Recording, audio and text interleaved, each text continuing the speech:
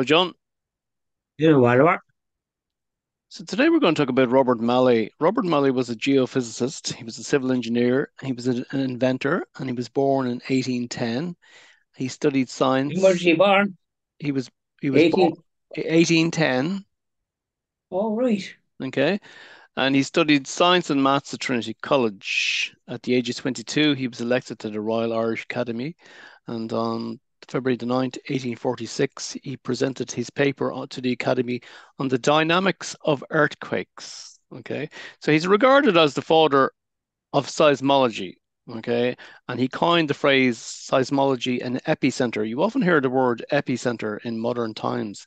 He is the man who came up with the word epicentre. Okay. But In other words, the center of the earthquake. he's the center of the earthquake, exactly. Okay, so he's really kind of famous for doing something in Killiney Beach when he blew the beach up. Okay. So what he wanted to do was he carried out an experiment in Killiney Beach and he put kegs of gunpowder into the ground and he wanted to see with the explosion how fast energy would pass through various metals, including rocks and sand. So he himself and his son, they buried the kegs of gunpowder, detonated them, and then they done their measurements and they carried out another experiment a year later in Dalkey. And there's actually a plaque in Killiney Beach to commemorate Mallet's study of earthquakes. Very, very unusual. W- yeah, what was his name? Mallei, Mallet, or was it Mallet? E.T., is it Mallet? It wouldn't be Robert Mallet, would it? Well, it sounds like Mallet, but then it might have had a nice way of I remember, if I remember using it. correctly, we covered Robert Mallet in school, but we and they called him Mallet, if I remember correctly. In history, we did. Yeah, well, maybe there's no T because sometimes you don't pronounce a T, but it was Mallet. Well, he seemed to be a Mallet.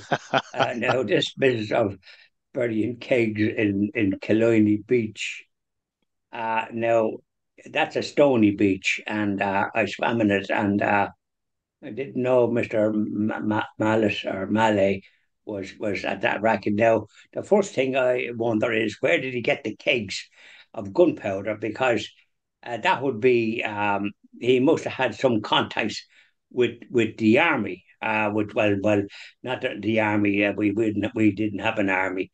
It must have been the British. Because how we got permission to do with kegs or barrels of gunpowder, because that would be a very dangerous thing to be handling.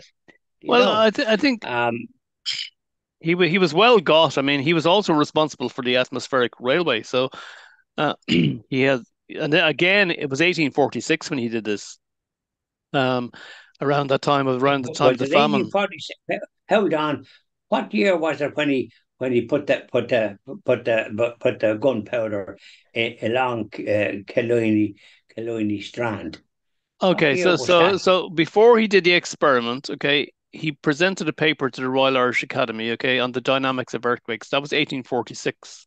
In 1849, he blew up the beach. Right. Well, now the first thing is he must have got permission because you can't do things like that because then the police or somebody must have stopped anybody going near the beach. Depends on, well, it doesn't matter what time of the year it is because people, I've seen umpteen people walking on that beach at all hours of the morning and that. Probably they're, what's this, the word, insomniacs, and they're out there at the crack of dawn, no matter what the crack of dawn is. So I wonder what time of the year he did it.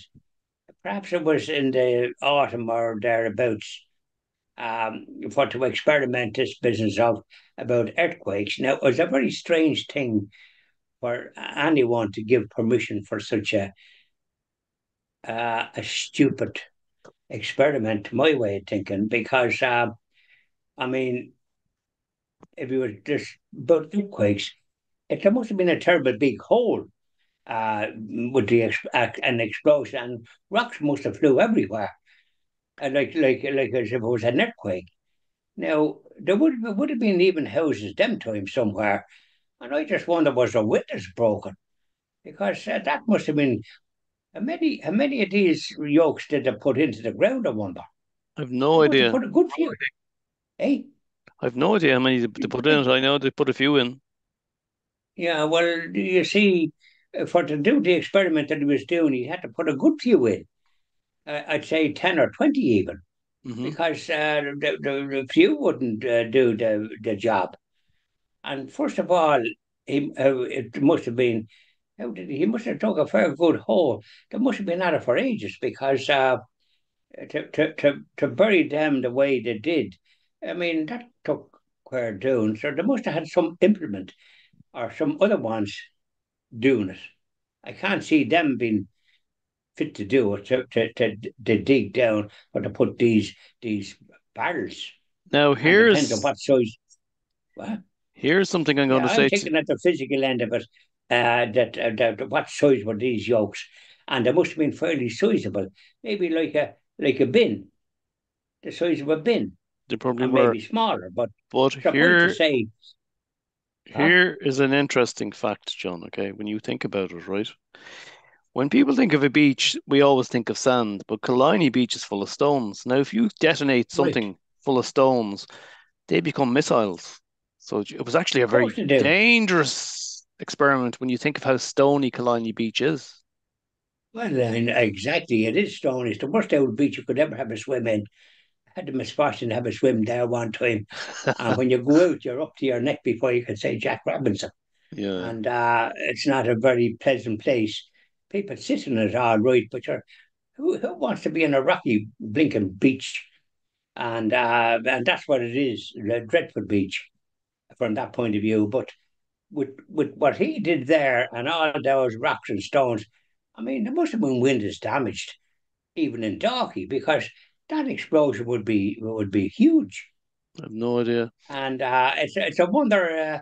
Was there this business of economical with the truth? In other words, did the Freeman's Journal, which was a paper at the time, I think a precursor to the Independent, was called the Freeman's Journal, and I think it might have been established around that time. But there might have been some comment from our nationalist brothers, Maher and all these. They were about. They had a paper, so there must have been some negative comment about that sort of an experiment because to me it was the height of stupidity to do such a thing.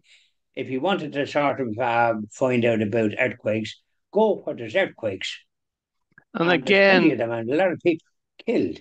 like So the I can't. Yeah, like the go ahead. atmospheric train, okay, this happened in 1846, 1849 is when he carried out his experiments on the beach, but it happened again in the middle of a famine.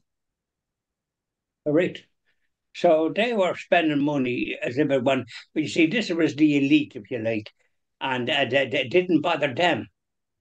As a matter of fact, there was an article in a book written just recently, and some reading, and Irish Catholic were to read these books, and it was about the times when people were living in very poor circumstances, and the British were yeah, ridiculing them and making them out to be sort of irresponsible in this, but it was them that did that.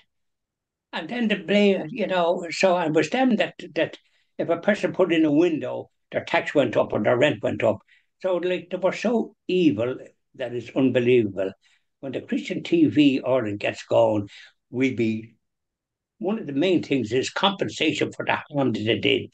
And not alone the harm they did to this island of saints and scholars, this great education that we had here before them savages put their snout into the country and caused such problems and starvation and murder of the innocents with killing priests and all the rest of it and turning their churches into something like a den of iniquity with the tabernacles and that. So, like they've done such evil, and they're still at it.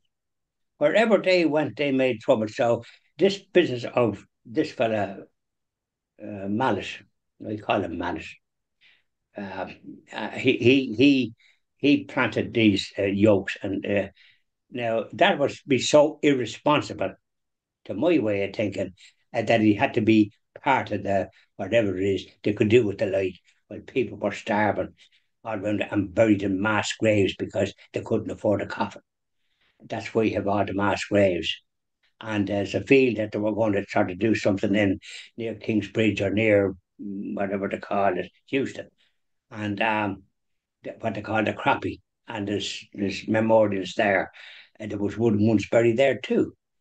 So I see these monuments in the country when I'm going particularly to the west, and the same way in different parts of the country. It happened all over. It wasn't just, but these people with their steam engines or wherever they were at, they weren't bothered about it. And this fellow planting things, thinking about earthquakes, a very peculiar, irresponsible thing to do in John Malone's idea. And then a memorial to him up in Dalkey or Killiney or somewhere.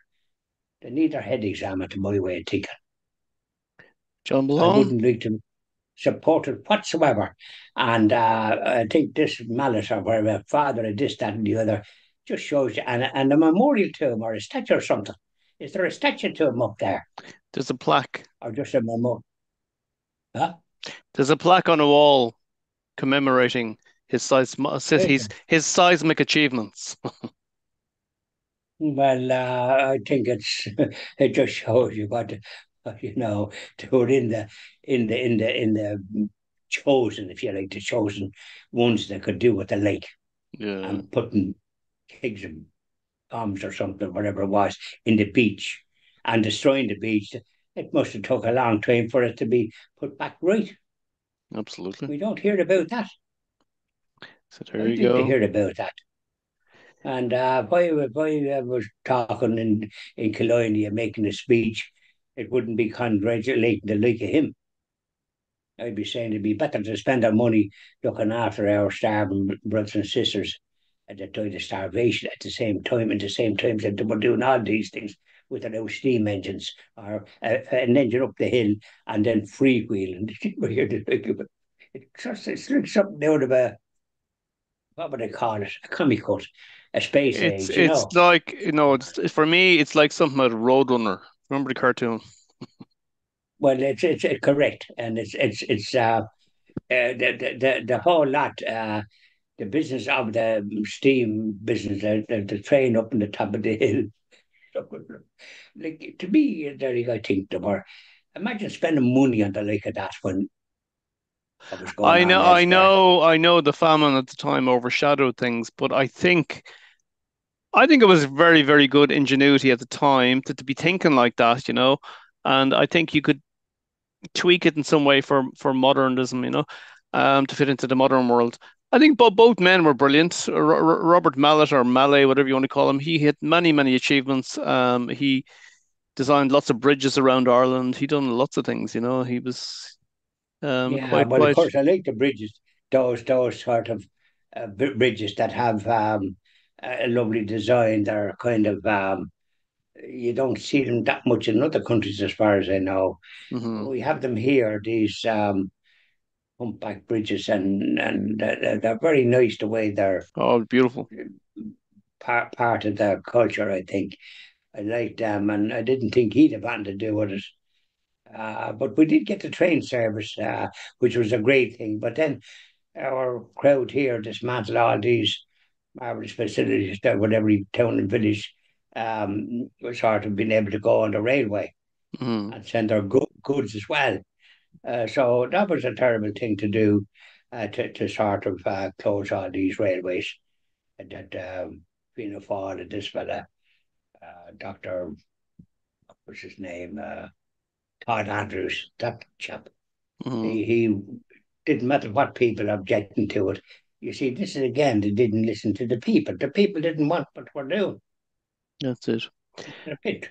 Thank you very much, But John. went ahead. Yeah, Yeah. We thank leave you. it at that then. Do that. Yeah. Thank you. Thanks, Bye Oliver. bye. Bye bye. Bye now. Bye bye.